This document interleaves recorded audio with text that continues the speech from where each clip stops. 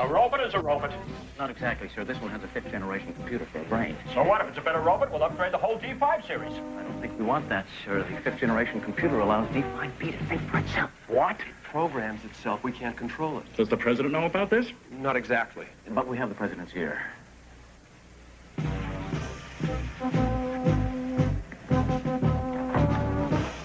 Gentlemen, let's get one thing straight. The only reason these robots are human-looking and not just computers is that we have a huge inventory of trucks, tanks, jets, jeeps, personnel carriers, weapons with seats. We just want something to sit in them and drive them. But a thinking robot. A robot that the army can't control. Oh, that's a whole new can of worms. We have to stop this now, or we'll have robots picketing the White House for civil rights. We already sent a man to rectify the situation. Who? J.G. Willis. Huh?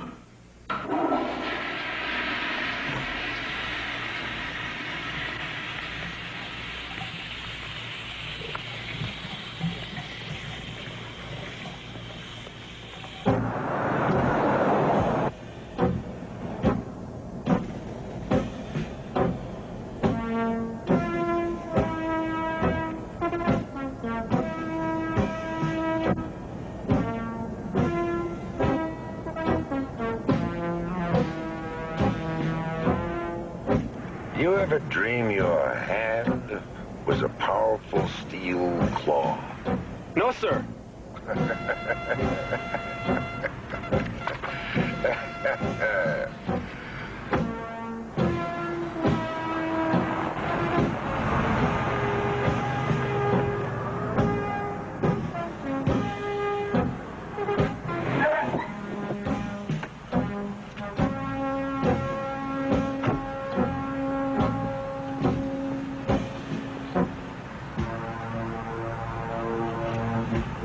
Park my car. Take a taxi back. Yes, sir.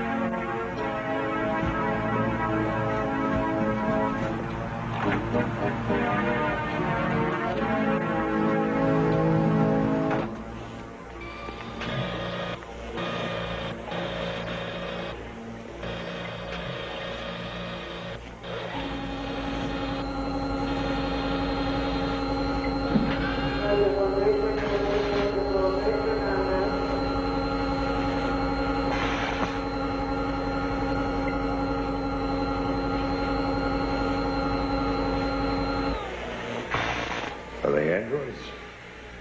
They're not androids. They're analogs. Well, that's nuclear-powered mechanical facsimiles of the human body.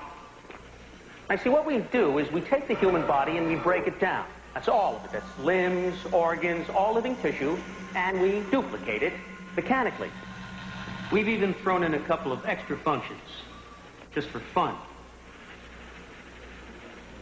Over here, we have these units. Series D5 Marksman. Now, they are equipped with infrared vision and laser rangefinders. When they leave this room, they will be combat ready. I'd like to go up against one of these tin cans myself, just to test them. They've already been tested, and they outperformed humans in every combat exercise. Is that so? Maybe they haven't been tested against the right human. Possibly.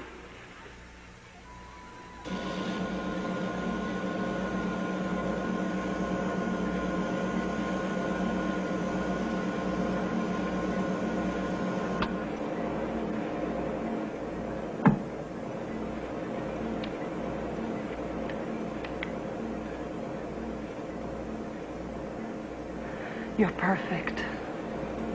Just perfect. What are you doing?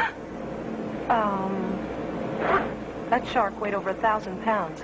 None of the other robots are that strong. You've been redesigning your mainframe, haven't you? Yes, I've made a few improvements. What else have you done? That's for me to know and you to find out. That is a childish response. Remember, you're the body of a human adult. I'm having difficulty processing my emotional programs. Then override them with your logic systems. Is that what you do? What? You're perfect. Just perfect. Okay, Mr. Wise Guy, you want to play games? Let's dance. I want to test your leg. I don't know how to dance. It's in your catalogs. I put it there. You need music to dance. If you can imitate my voice, you can provide a little music. I can receive AM or FM bands. Which do you prefer? Something Latin. Something hot.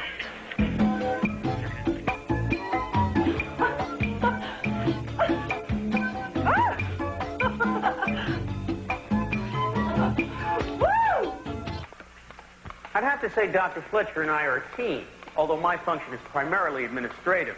We work so closely on this, I'd have to say this project is kind of like our child.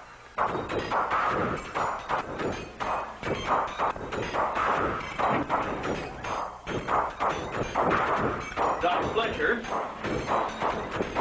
this is Mr. Willis. He's from the government. Is this the experimental robot, the one who thinks for itself? It is.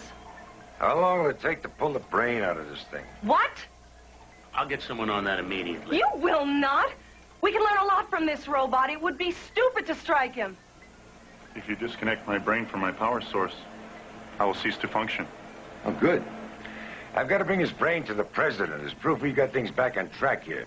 Put the brain in something so I can carry it. I have a plane leaving at 1900 hours. Don't make me miss it. What, are you crazy? You can't let him do this. I'm sorry.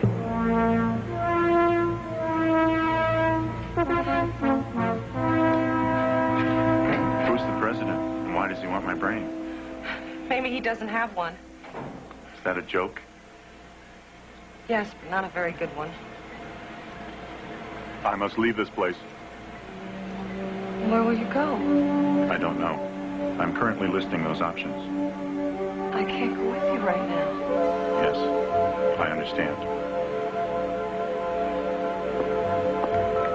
If you're going to be out there alone, I'll want to keep in touch with you. Take this. It's a homing device. It'll let me know where you are. I will go now. Wait.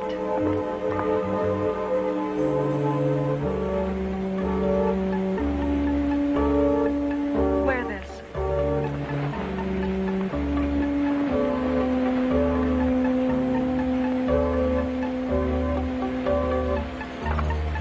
Here. Good luck. Goodbye. Be careful.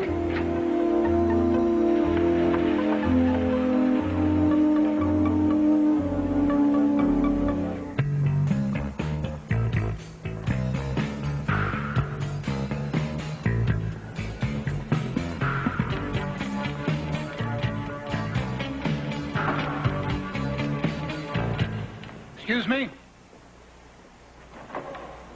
You forgot to sign out.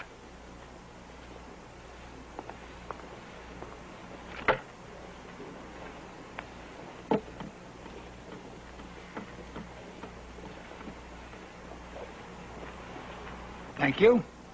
Have a nice day.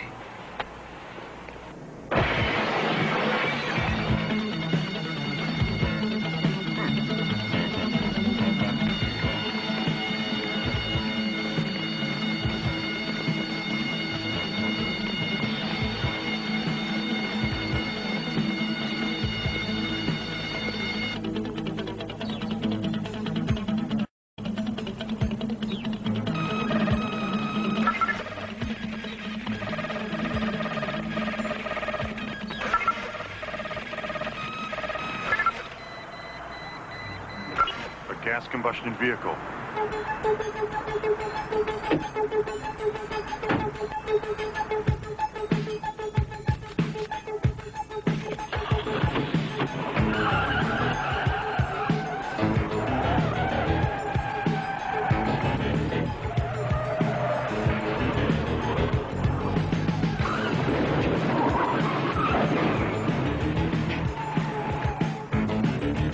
This machine wants to destroy itself.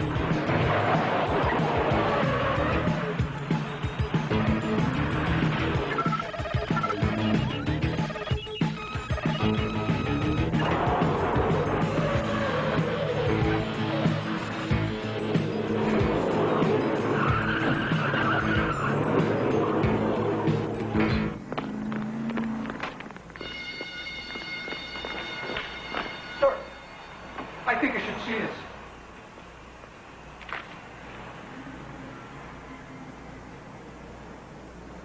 Oh, this is bad. Oh, this robot isn't like the others. We don't even know what he can do. This is real bad. Damn it. Now I'm gonna miss my plane. What happened? D5B is gone! When I get that robot, and I'm gonna get him, I'm coming back for you.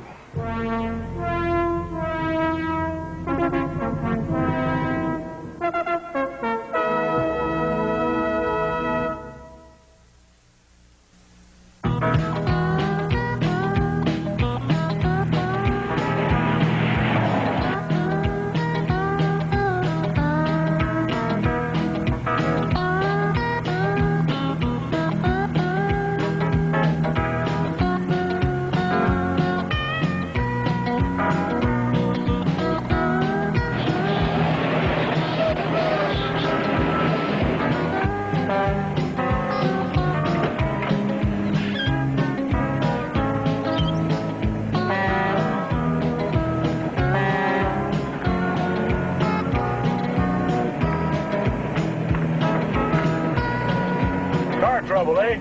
Yes. Car trouble. Well, hop on in. There's a service station down the road. Just a couple of miles.